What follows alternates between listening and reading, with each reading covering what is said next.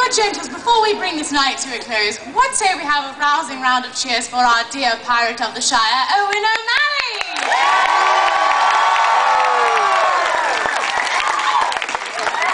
If you ever decide to marry Your Majesty, I'm your man. Get in line! Now, gentles.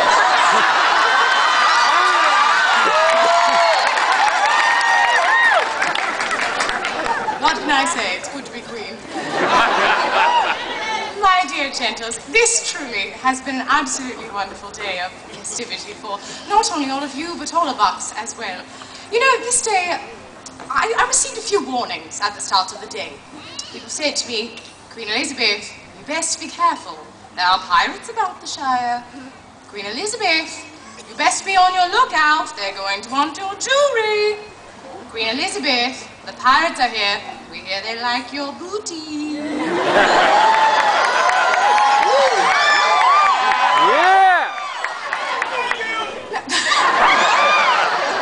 Like I said, it's good to be queen. But, my dear gentles, I chose not to listen to these warnings, for it is my role as your queen to have faith in my people, to put trust in them. For I wish to come amongst you all on each and every progress as often as I can, much to the chagrin sometimes of my dear council, but I believe in the spirit of England, and the trust that I placed in you all this day was well rewarded.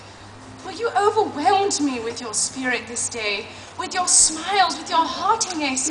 I realized that today was not just a day about pirates, but a day about merriment, and that spirit of adventure, and that willingness to just play.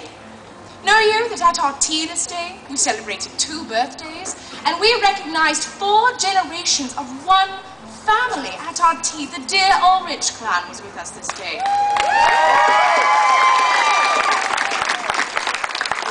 All here to celebrate amongst all of us that wondrous breed of family.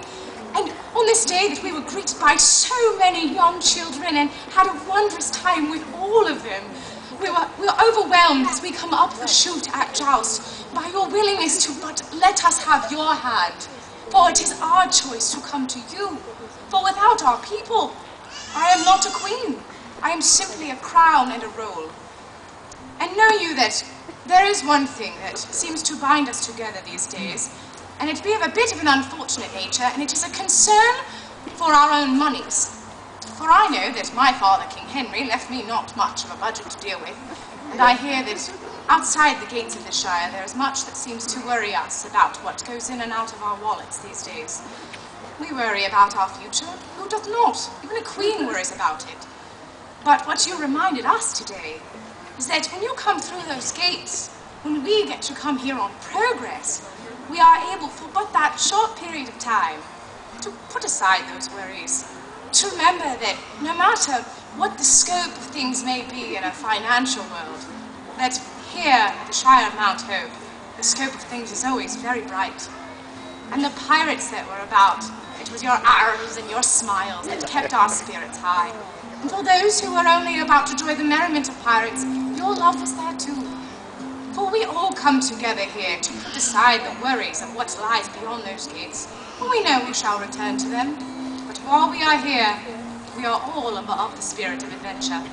So I wish to thank you all for reminding us that there is more to life than worry. It is all about having fun, having a glorious, glorious time with friends, and finding the adventure within yourself. Thank you all. God save the Queen!